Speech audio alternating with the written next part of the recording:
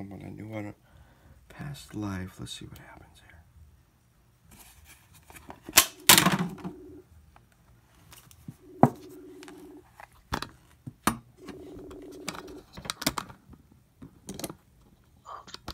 Hey, Seth. Hey, buddy. How you doing? All right. How you doing? I'm alive. I think I might see you on the escalator, but I'm alive, bro. Well, the escalator's good, man, as long as it crosses the Purple River. There you go. Well, I don't know where it's going, but I'm gonna race you at this point. It's going to the best gig you ever been to, man. That's what's on the other side of that river. Let's fucking hope so. You know, when I went to Jerry Garcia's memorial, the band made the mistake of inviting me and Dylan. And I say the mistake because there was this pregnant pause where people didn't know what to say. Yeah. And I said, well, at least he's playing with a better band. And the only other person to laugh besides me was Dylan, who never laughs at anything. Yeah, he was notorious. He was rolling on the ground because the timing was so perfect. Nice. That's cool. That's when Phil invited me to leave. But Dylan left with me. Hey, well, there you go. That's how you make an exit, dude. Dylan walks out the door with you. I still had my head on. There you go. So Happy New Year. Yeah, 22 is a good year. Yeah. Well, we'll see. Yeah. Well, we got. It's an even year. Why? Because Earth is made up of dualities, right? I mean, man and woman, night and day, black and white. I mean, two all over the place. Yeah. So I think that's like about relationships. We're in twos and twos, right? So it's like a reflection. Yeah. Like right? this. Yeah, the symbolism is undeniable. Well. Yeah. But that by itself doesn't mean 2022 is going to be a good year. It could also be the year that, we have a civil war and a world war at the same time, which is more likely than, because duality exists, this is going to be a good year. Because I don't know, man. It's not looking good. No, it isn't. And I think that's exactly why we're going to have an intervention. Ooh, spoiler alert.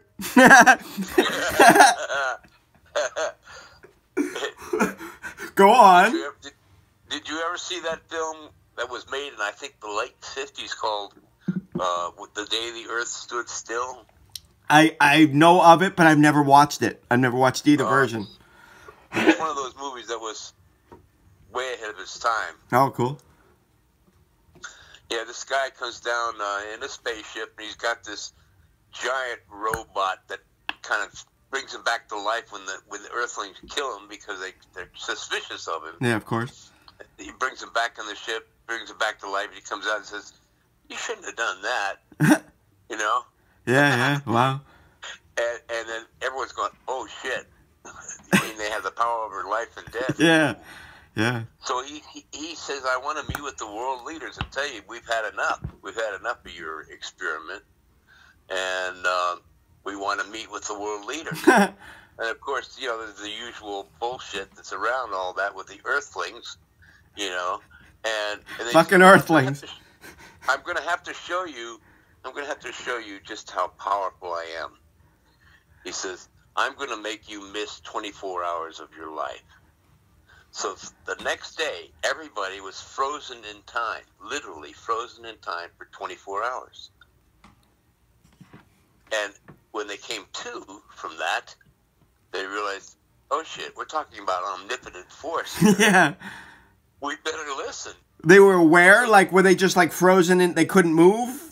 They couldn't move for 24 hours. They were just frozen in time at midday or something like that. But they were aware, so they were, trapped. They were just, They were trapped in their bodies. They couldn't move for 24 hours. Holy shit. They were fully conscious, right? Yeah, because blacked out would be, you'd be groggy, but you'd be okay. But if you're fully conscious, that's a long fucking time to be stuck and not move. Wow. Yeah, you know. So, in a sense, I really believe that. And now, call me crazy if you want, but that I think that it's a compliment. I think that well, sure, man, it is. I'm at least normal. I like that. Normal. I'm gonna use Not that. Normal, but normal. That's good. Normal. But I I like believe that it's going to come to a point where there has to be an intervention. Because if you think of Earth as one of a multitudes of experiments, and it's failing because human beings have been put on this planet to spoil it, to be parasites on it. Yeah. And so if you look at it in a very impartial scientific way, it's a failing experiment. It's failing because of us. Yeah. There was a series on a couple of years ago called Life Without Man. Did you ever see that? I saw a couple episodes of that. That was... Wow. Wow, indeed, wow. Yeah. Yep. If we weren't here, it would become paradise within a couple of years. Pretty quick. But here, I got a theory, though. I think if what Graham Hancock and the other and the scientists that he's been, listening to are right, and there was a civilization 12,000 years ago that was wiped out in a flood when a comet hit the ice shelf that was over North America. If all that really happened and there was a big ass civilization that somebody built Gobekli, whatever it is, Tepe, that's 13,000 years old, and it's just the biggest fucking thing. It's this gigantic temple underground. So if that's true, and then maybe this world fluctuates between the Ice Age and then this age, and maybe they're intent, because I've always, why are they, is it just for money that they are extracting the oil, and then real quick before we can jump into be renewable, we're going to do natural gas, which is cracking up the crust of the earth and releasing methane? That's worse. They've done worse in the, just real quick as a gap fuel. Some billionaire who owned a bunch of natural gas came out of Texas and says, we're going to do a gap fuel before we do the wind and solar. And that gap fuel that Hillary Clinton spread around the world when she was Secretary of State. Every country she went to, she's like, here, sign for fracking, please. So what if, instead of just being evil for money, what if they're controlling the jump into the next ice age? If that's being controlled, and if the technology for fusion, right now they're about to crack fusion and make fusion work. Like, scientists are like, holy shit, we're getting this, and this, we're almost got it.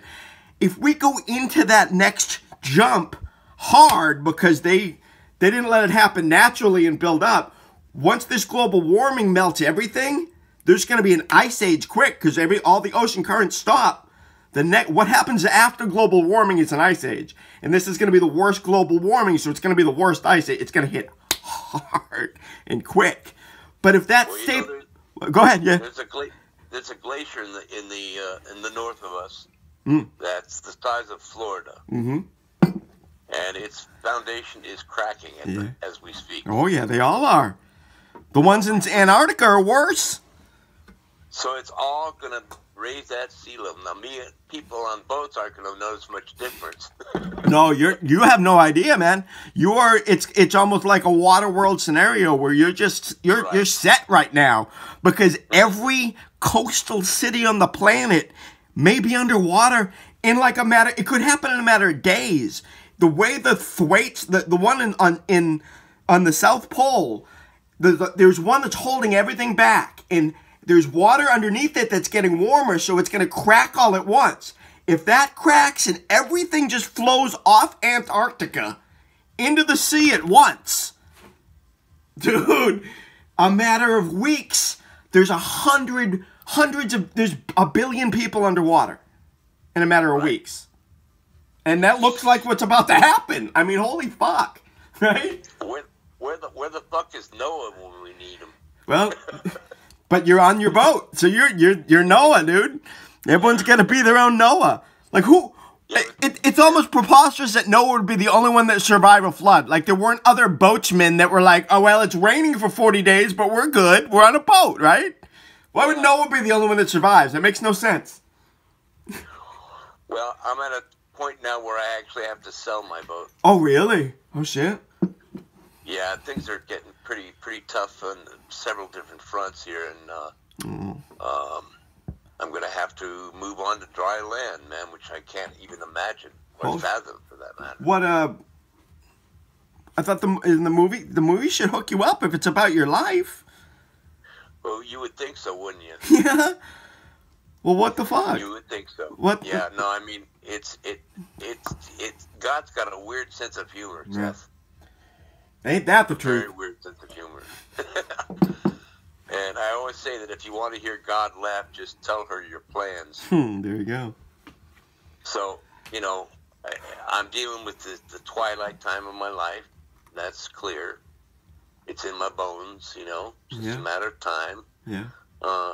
With the exception of leaving my loved ones and family and behind, that hurts. But I'm kind of looking forward to that ultimate trip in a way, because it seems like an opportune time to take an exit stage left. Yeah.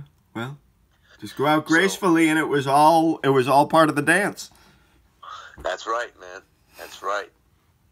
And so I'm in that particular dilemma at the moment. But I mean, you know, my friend Jonathan Livingston Seagull comes to see me all the time, and he knows what's going on. I swear to God, the guy looks in my eyes, and he's worried, and he knows I'm going to have to leave, and it really breaks his heart, man. Oh, when I told Audrey's bird, Audrey had the big white, the gigantic white, brilliant bird. When Audrey died and we took her body out of but she'd gone in and out for being in treatment, so it was okay for her to be gone for a few days. But after she died, I went up to I always let her out of the cage. I never kept her in a cage. Hated putting her in a cage. She lived on top of the cage, and that was her home. But when I told her, like I looked her in the eye and I explained, and I did like Audrey is, and I did this into the air, and she saw it. I saw her react. I saw her have fucking grief. I saw that bird experience the stages of grief and understand me explain to her that Audrey was... Yes. Yeah. Well, this bird follows us all around the marina. Nice. Follows us to the bathrooms, follows us to the pier, which is about a mile away. Nice. I mean, you know, maybe he'll follow us to where we live on dry land. I don't know, man. But you know, I'm kind of in a very sad time because this boat is my best friend. You know? Yeah. Well, what the fuck? What's going on with the movie? I don't understand if there's a movie why you have to go. Well, we're almost finished shooting the movie. I imagine it'll come out sometime in the next year and a half, and it's already received, you know, a lot of attention. You know, even though it's not finished. But my artistic partner and I, my composer friend Katja, and I are going to be doing some pantozique for the film in the soundstage this month. Nice. And that's the last thing I have to do. Oh wow! You know, watch this old man imitate himself when he was 30. Oh wow! Wow, but that's interesting. Yeah, that's the footage, man. That's good footage to. Oh man! The guy who's directing this is a master editor. He's won lots of awards for editing, and he said I'm gonna have a hard time editing this movie because everything's so. Yeah. No, I get that. I'm an editor, man. I know his pain right now. Well, just tell him. Just have him. Just remember, do a cut, but then save everything good for the director's cut, and then 10 years down the road, there's a resurgence, and everyone get Merlin shirts on, and fucking you live on, and that's how it works, man. A lot of people say I should wait to sell the boat till after the movie comes out because it'll probably sell for more. There you go. But it's she needs a lot of work. She deserves to be out in the middle of the ocean. Oh, yeah, I get it. Yeah, boats, yeah. And so I'm just, financially, I just can't handle it anymore. And my hip's getting bad, so it's hard to get on and off the boat. Yeah. I'm riding around on my scooter. Yeah, I mean, I have to face the reality sandwich, as bitter as it is. But Reality sandwich, that's what's going on, man. Yeah, man, there you go. Yeah, no, I get it, man. The reality sandwich is made of sand. And it tastes just a bit of seaweed. Yeah, maybe a little bit of peanut butter. There you go. Just a little nutrition in there. Wow. But listen, man, my friend is sleeping now. I know I'm waking her up with my voice, so I gotta go. But I'll talk to you soon. All right, man. I love you, man. Have a good night. I'll give you a call tomorrow if you're gonna be around. Yeah, no, I'm here. I'm editing my next 3 episodes of my film while I'm snowed in here, so I'm just up working. So yeah, call anytime, man. All right, brother. All right, take care. Love you, man. Good night. Good night. Love you. Wow. I know that guy.